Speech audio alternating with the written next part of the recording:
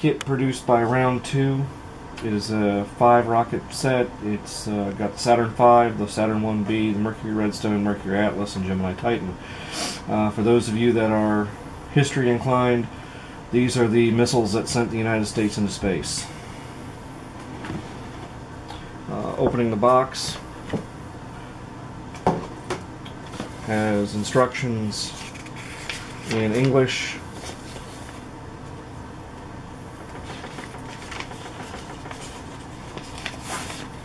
appears to be Spanish or French, and German. You have a full sheet for your decal applications. As you can see, the decals look to be quite detailed. The instructions, and since I only read English, we'll stay on the English portion. The instructions are quite detailed, given the kit that it is. Gives a brief write-up of each spacecraft. Saturn 1B, Mercury Atlas, Redstone, and then finally the monster of all rockets, the Apollo Saturn V. Instructions are quite straightforward. The kit comes bagged in 3 pieces, if you will.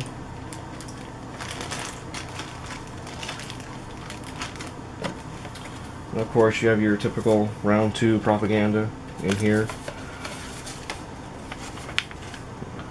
And of course another set of instructions which I did not see.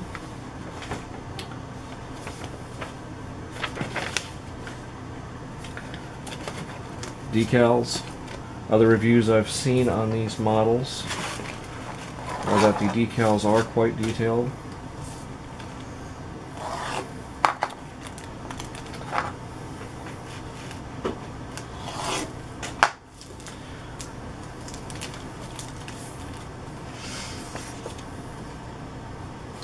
These are your standard water slide decals.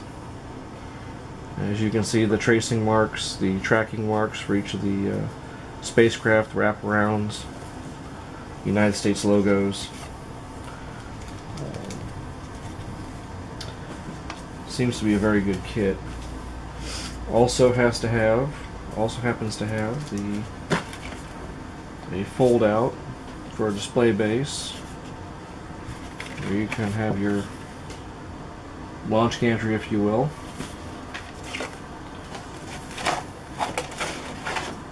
Mobile launch platform, and what appears to be a mock-up of one of the 39 series launch complexes at Kennedy Space Center. Well, that's all the paperwork that's in the box.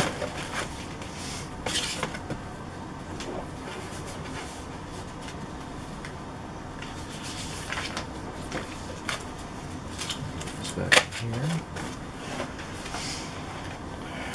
Now let's get into each of the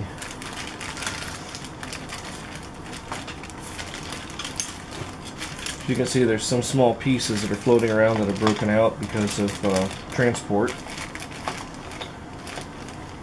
Let's make our incision.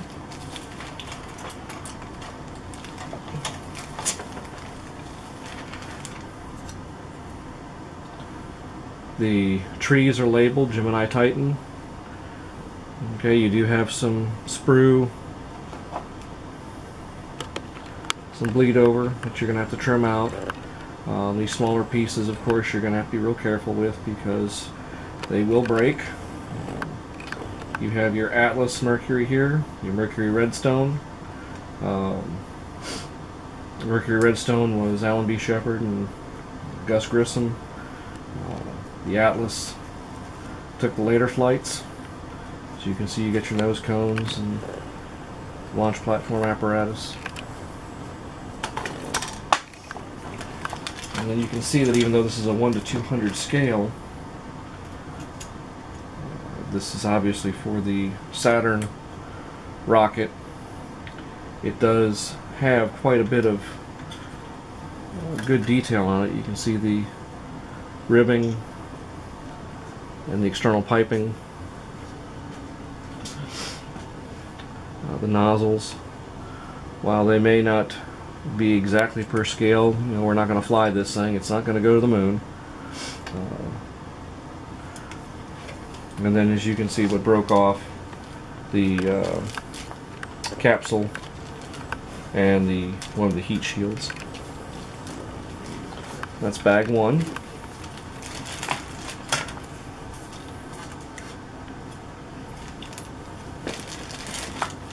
Definitely would suggest having a good model knife or an X-Acto knife of some type. This is the upper assemblies for what would be the Saturn 1B and the Saturn 5, both of which carried the lunar module. As you can see, you have your LEM, Lunar Excursion Module. You have the legs of the LEM, or the spider as they used to call it, the command module. The cone that held the LEM, the service module, if I already didn't say that, the capsule, the escape gantry. And you see you have pretty much two trees, the same. One is for the Saturn V and one will be for the Saturn 1B.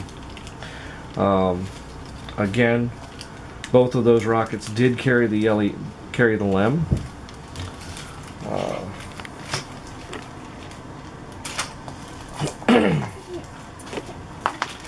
And then the final bag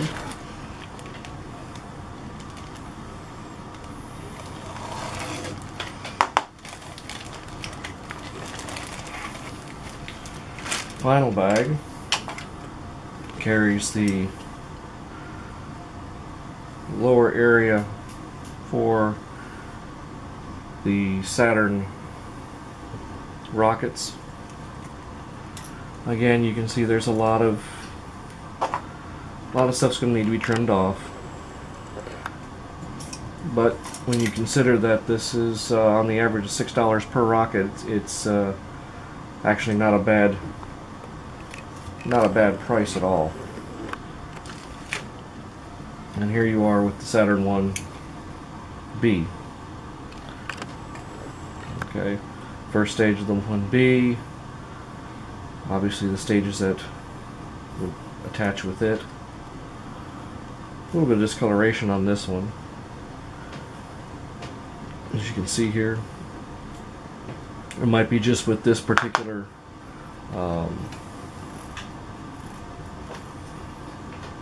might be with just the way this particular one came out of the molds, but that's the way it is.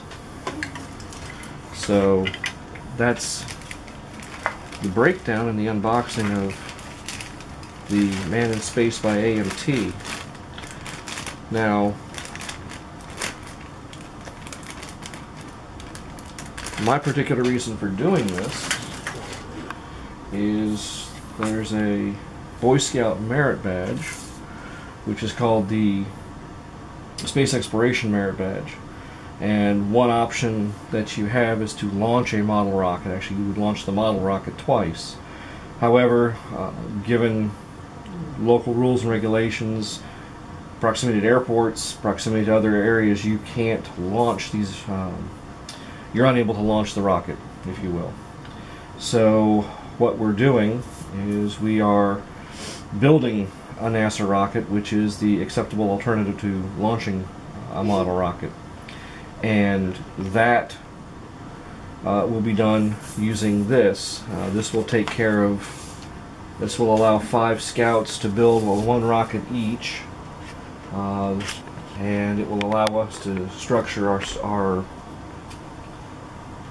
curriculum, if you will, around explaining how each of these rockets fit into space and where is the United States program going. So if you got any questions, make a comment. If you don't like it, make a comment. I reserve the right to not respond. So hope you all enjoyed the video, and have a great day.